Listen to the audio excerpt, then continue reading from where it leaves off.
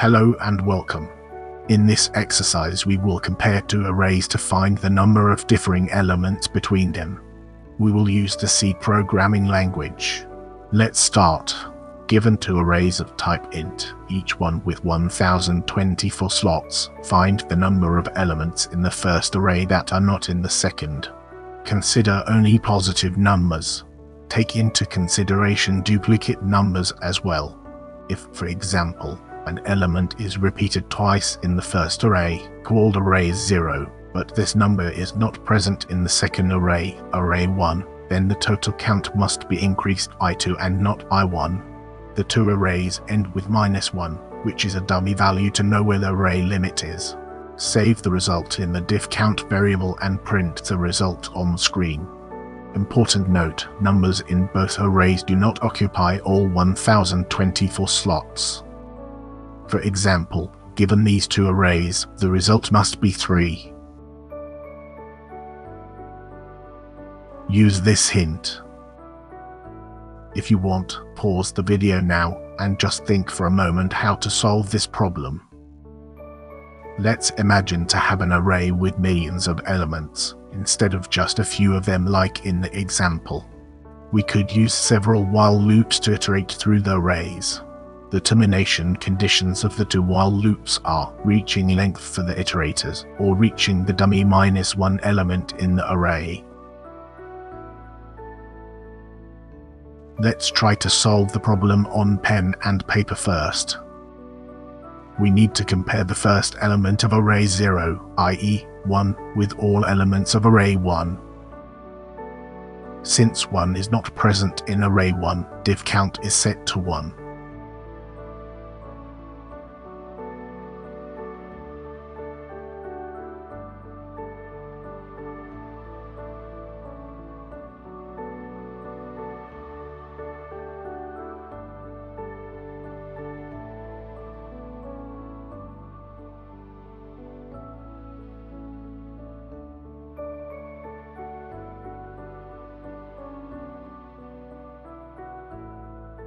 Let's consider the element 10. We skip the first two elements of array 1, which are 4 and 9, but we find 10 as third element, which is the same as the one we're already considering in array 0. In this case, diff count remains unaltered, and we must keep going.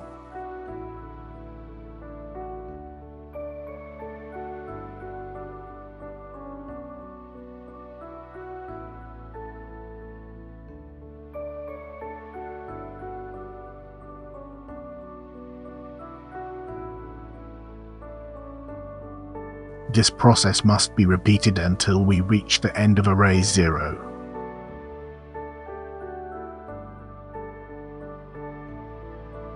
So, we expect our final result to be 4.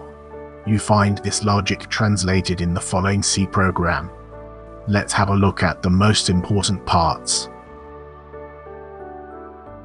At line 2, we use stdbool.h to implement Boolean variables.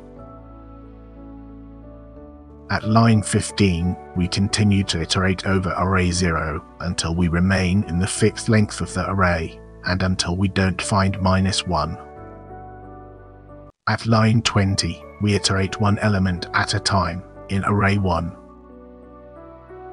At line 22, we get to the end of array 1 without finding any equal element.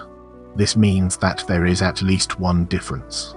So, we set the hasDiff flag and we exit from the for loop by setting the done flag. If an equal element is found between the two arrays, then we need to quit the internal loop. In this case, we pass to the next element of array 0. If a difference between the two arrays is found, we increase the difference count. Now, let's execute the program and see what happens. We get 4 as output. That's it for today. Thanks for watching, and see you on the next video.